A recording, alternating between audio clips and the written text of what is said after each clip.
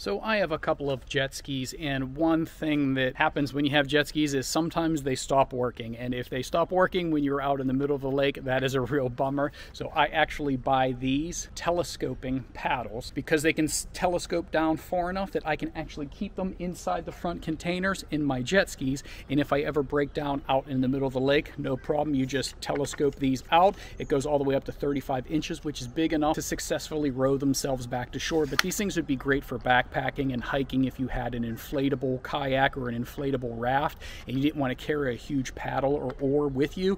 You could take one of these in your backpack, extend it, blow up your raft, and paddle yourself around. These things are great. They're good for me in a pinch. They're great to keep in boats, great to keep in jet skis, and they would be great for traveling or backpacking with an inflatable canoe or raft. So if you are in the market for a telescoping paddle, I found these on Amazon. I've been using them for years and I would definitely recommend them.